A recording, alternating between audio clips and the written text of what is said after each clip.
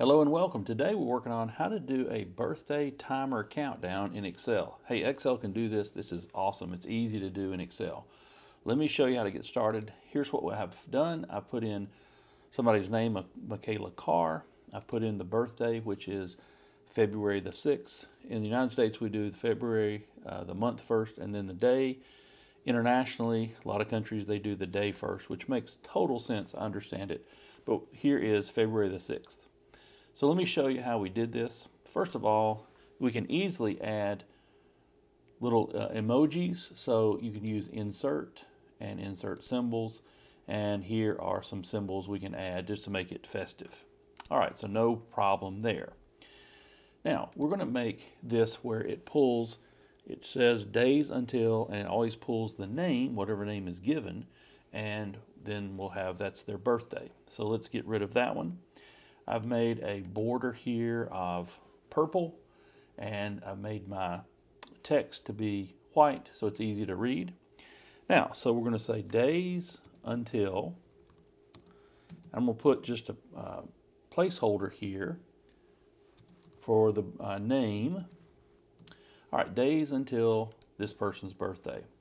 Now, we need to make this a formula. To make anything a formula, you just put equals.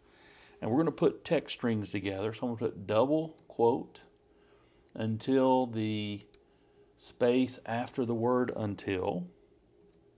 And then instead of the double X, we're going to put an ampersand, which is above the 7. I'm going to point to Michaela Carr's name. And then another ampersand. And then I need to put a double quotes because we're starting another text string. And we'll get rid of the two X's, so apostrophe S will be appended to the name, and then double quotes. So days until Michaela Carr's birthday. So what if we had a person named John Smith? Well, John Smith's birthday. We have how many days until his birthday? Let's go back to the original here. Now, how do we calculate the days? We're going to say equals the birthday minus today. There's a function in Excel called today. Requires no argument, so we have to open and close the brackets there. So it says 1/7. If we look at it, format it for general, it's just 7 days. And then to that, we're going to add the word days. So ampersand, and then the text, so it's double quotes, space, days.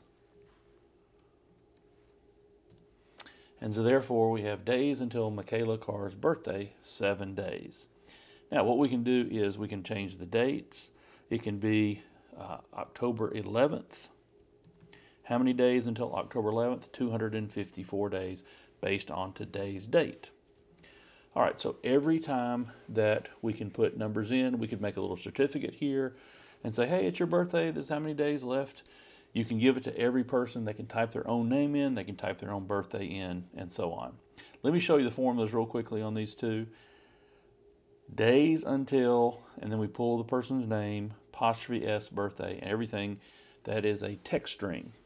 And then we take the birthday minus today, and we get the number of days. Now, these are in whole days, 7 days. Now, I'm recording this on January the 30th, and February the 6th is 7 days away, but it's only partial days away. So it's like 6.1 days away, not a full 7 days. So let me show you how we do it with this. So we're going to do, first of all, we're going to take the birthday minus, there's a function called now, and that will give us a partial day. Let me make it general here.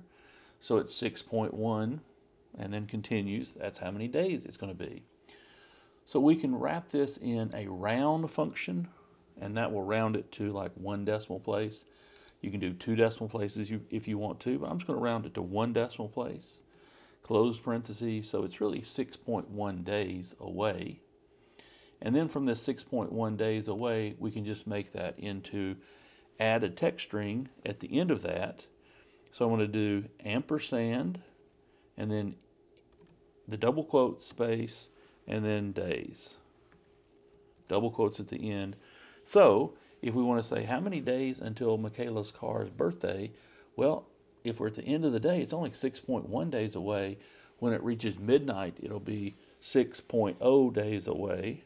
And then it keeps going, so you can check any time of day, you can get a partial day. So that's how you do a birthday countdown in Excel. See you on the next video.